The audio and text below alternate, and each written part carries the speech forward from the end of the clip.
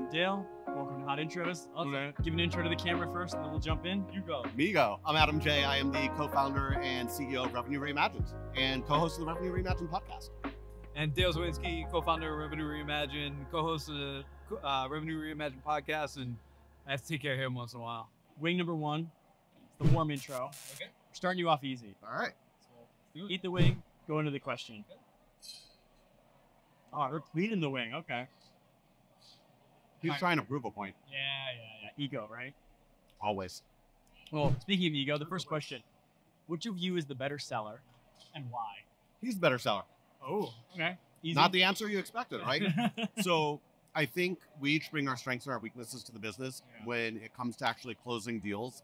Don't get me wrong, I could close a deal.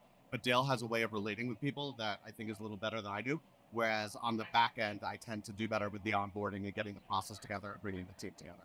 Yeah, definitely on the operations side. Adam's like nailing operations. So I think that's a fair answer.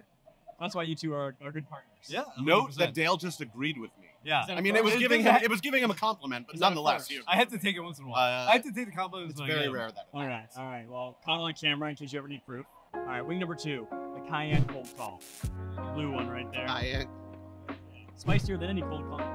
Okay. But also not that spicy yet. No, I'm still Reason you in. I'm gonna have it all in my face.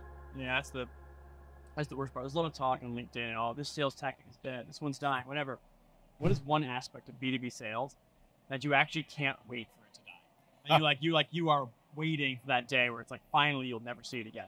I think these fake frameworks, like all these fake frameworks and people putting things out that are not like, they're going to give them the founders and the founders are going to go do some work and then it doesn't actually work. And then the founders like, then you go hire somebody and they run out of runway. Give an example of a framework that you would I'm not going to call anybody out. You want it to die, but you're not willing to contribute? Yeah, I'm not going to call anybody out. All right. The other one that I can't wait to die is the LinkedIn email. I have never responded to a single LinkedIn email, and I've never advised anyone on my team to send a LinkedIn email. Yeah, I forget it exists, honestly. Until you get 27 of them. Yeah, that's true. Just kind of ignore them. My point? Yeah. But you name a framework that you think no one should use.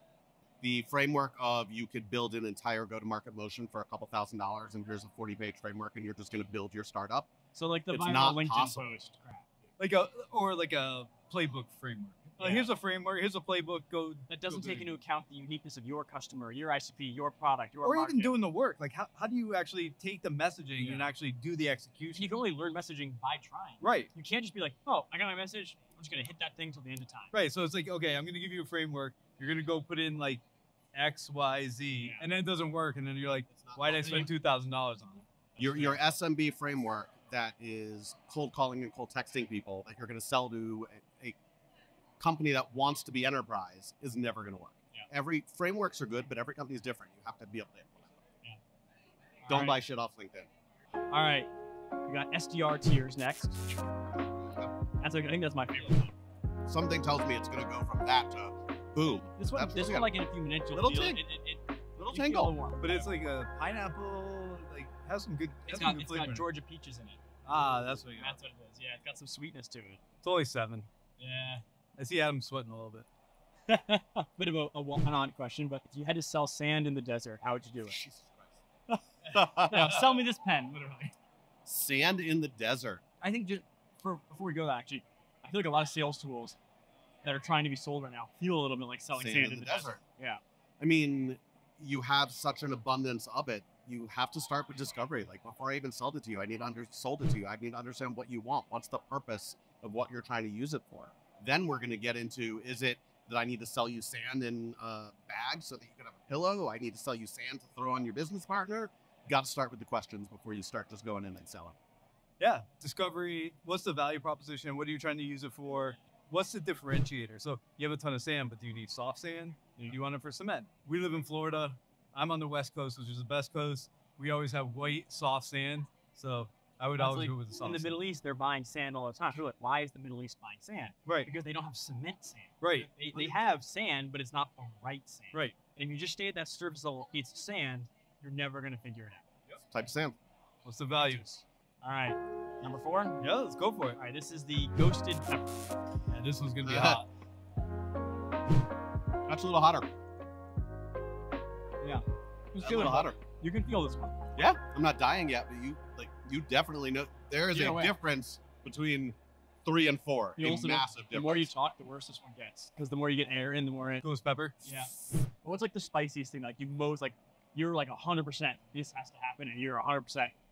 Want me to go first? Yeah, go for I it. am not all in on the AI bots. I don't necessarily believe that you are going to build an LLM and build a bot of yourself that people are then going to pay $29, $39, $40 a month to have access to it. I think it's a cool little fad. I don't think it's something that's going to really pick up and take off. Yeah, and I actually think AI is like the future. So I think that's where we differentiate, because we've talked to John Barrows, we've talked to Morgan, we've talked to a bunch of these people that believe when you have enough content, you can generate your own LLM, whether it sells for a long period of time or not. It's all about the value. Back to the SAM problem. Yeah. Like, what is the value you're trying to solve for? A lot of people can't get on John or Morgan's calendar. So if you can ask them a question, like, at least you get a response right away. So, But do you want a response from a bot, or if I And, like, want once time you with learn Morgan, it's a I want bot. time with Morgan. okay, but if you're Adam J, maybe you reach out to Morgan, he gives you the time. If you're No, like an he's up and coming not giving SDR, like, you get Morgan's time. SDR has a better chance of getting Morgan's time than I do, just so we're Well, clear. that is true. So is there anything you, or vice versa, that you believe in that you don't? So you don't believe in the future of AI being the end all say all. You think there is value there. Is there a flip flop? Probably like accepting calendar invites. You always bust my ass about accepting calendar invites. I'm big in the go-to-network stuff. I know you are too. I don't know how bought in you are in the go-to-network. I mean, we are standing here. That's I just wanted to say that. Let's 'cause hear I the was honest busted. truth there. No, I think we're both bought in. I think when you look at the general core philosophy of sales and where sales is going, I think generally speaking, we're aligned. Where we differ is in the actual approach. So like when we're working with clients and we're building an outbound motion, we have very different approaches as to what that messaging looks like, when we should say it, what the steps of the sequence should be, how we should build a model. We're very different in that aspect. Like the jabbing you see here and the jabbing you see in the podcast is exactly the same way we are with our clients on calls. But on the core of sales, I think we're aligned, and I think that's why I decided to let him be my babysitter. Final wing. Not that bad so far. You're surviving. How are you doing? Although, look at this wing. This is like a mutant wing. Yeah. We like zoom in on Make the sure- size of that Make wing. sure you get the part with the sauce on it right there. This far? Yeah, there we go. All right, this is the lost meat. Aha. Okay. Okay? Yeah, we're good. Not bad. Two very different reactions. You gonna let it sit a little bit? Let it It's simmer like a bit? a little burn. Like, There's a burn. All right. Super difficult selling time right now for sellers everywhere, teams, individuals. Obviously, lots of bad things and good. What's something good that you think has come out of this environment? Two separate things, one each that is, a good thing that's come out of the last year of difficult sales. yeah, no. I think the best thing that's come out of sales at this point is. You're sweating a little. Am I? Yeah. What? I think the best thing to come out of sales is actually focusing on the customer and the value. So, as Jocko was talking about on the bow tie, you have a value proposition, but then you actually have to deliver the value. So we're spending a lot more time with the customers, what that value proposition is, and if we generate on the business value and the value proposition, that's where I think a huge part of this is. Like, we've been just dumping money on the awareness side, on top of funnel. Just hire a big team, Yeah, play the system, the sales will come in. like I always say, like, sales and marketing is a promise to deliver value. Then you actually have to deliver the value. So I think in this evolution, we're now delivering value. Or To being me, forced that's to, those who aren't. well. I think that's where it struggled for a long period of time. So now we're actually getting to have to deliver the value, or you die. Yeah. So The way the market's changed. Layoffs are horrible, don't get me wrong. But I think what we're seeing is more of a right sizing in the market than a mass layoff and mass reduction. I think when you look at where the market's gone and growth responsibly versus Little numbness in the little tongue. numbness on the tongue versus growth at all costs is actually a good thing. It is long term, probably a good thing, as much as it's painful in the moment. You can make fun of me, it's okay. All right. That's it. This is the thing. Not that bad. You survived. I heard a rumor there was a sixth one. That's like a post credits wing, so we'll have to All we'll have to come back and see if that's there. All right. All right. So what are you gonna do for this one? I don't have a sixth question ready. Okay. So each of you is gonna get to ask the other one a question you haven't asked each other yet. Oh, Something you want to know about the other one. Oh. I'm giving you a little heads up to think about it. I have to think about this for a second. And this is where Katrina decides how much pain you want to be in. And no, not you. You don't get to look. She decides. Look into my eyes real quick. Let's do it, baby. All right, in we go. Builds. Mr. Payne. Let's go. Okay. All right.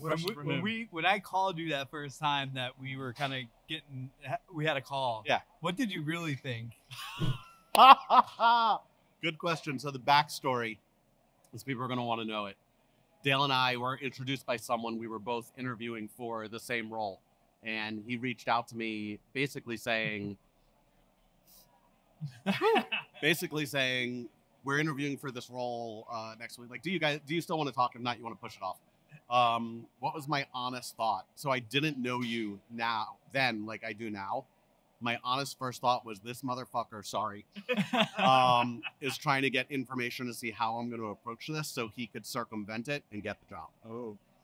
All right. That's a good question. But we did talk. We did. Is that how you guys got to know That's each other? how we get to know each other, yeah.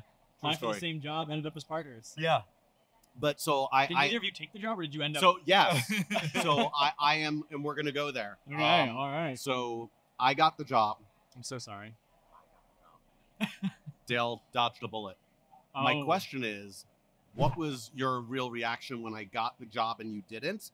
And part two, when I left, did your mind go to, I told you so? Interesting. My real reaction when you got the job, because I found out that you flew out there, was like he outflanked me, which was super cool. So I knew the outflank was one of the reasons, so that was super cool. And we had been talking for a long period of time, like, so I already knew all the backstory. So I was actually happy for you because I knew all the pain that you were going through. So I was happy that you were getting out of there. I like it. All right. So before we end, you can look into that camera and give a final message for viewers, and you can then do that camera. Okay. It can be an ad for what you do. It could be a last hot tip. It could be a fun fact about dinosaurs. Whatever's on your mind. Fun fact about dinosaurs. Last goodbye. When you're going to scale, don't buy that playbook online. Make sure that you do the work, find the right people, and scale responsibly. Awesome. Come check out our podcast, Revenue Reimagined. Today we dropped a hot one. Women in sales, Katrina, Ashley, Nikki Ivy. We killed it today. We need more diversity in the sales game. Go check it out. All right. You did it. Thanks. Good job. Appreciate it. That was awesome. Appreciate it. Thank you.